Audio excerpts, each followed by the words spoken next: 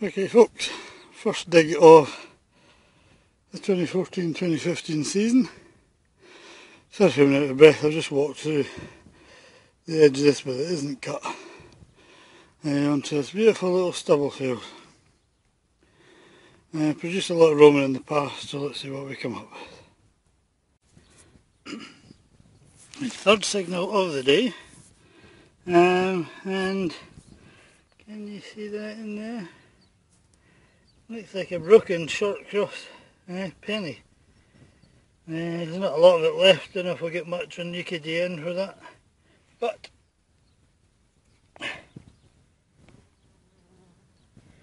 it is definitely the remains of a hammered. I'll take that.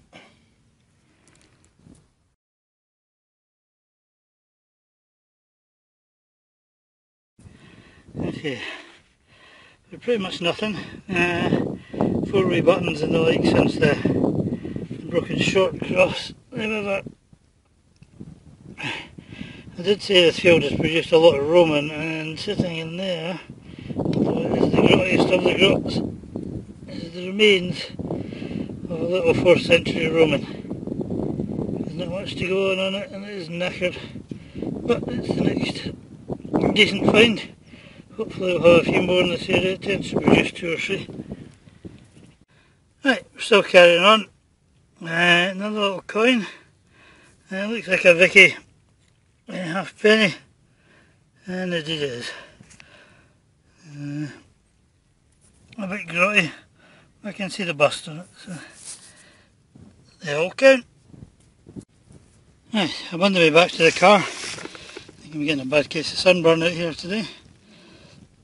I'm only the George V farthing since then, however, just down here, just in there, that looks like, and is, a little Roman plate brooch.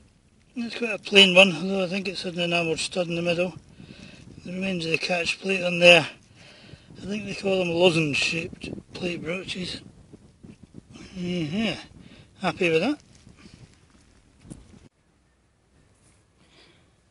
Right, this is day 2. I was out in the stubble on Sunday. It's now Thursday, and as you can see it's been cultivated. I've had pretty much nothing in the first hour or so.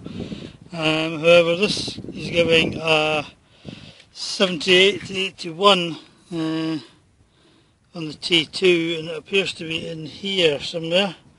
So I'm going to just grab some of that. There we are. And it's a little roman. It's got a bust on it there. Yeah, we're one of the House of Constantine, I would say. Yeah, that's a come out of the blue, but a nice surprise.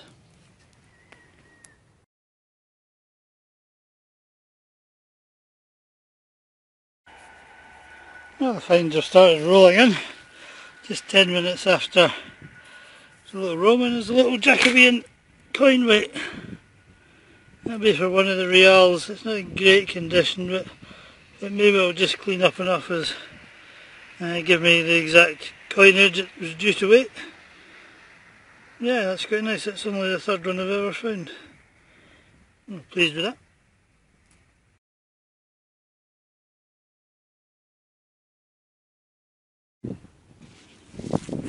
Well, not been an awful lot since the Romans.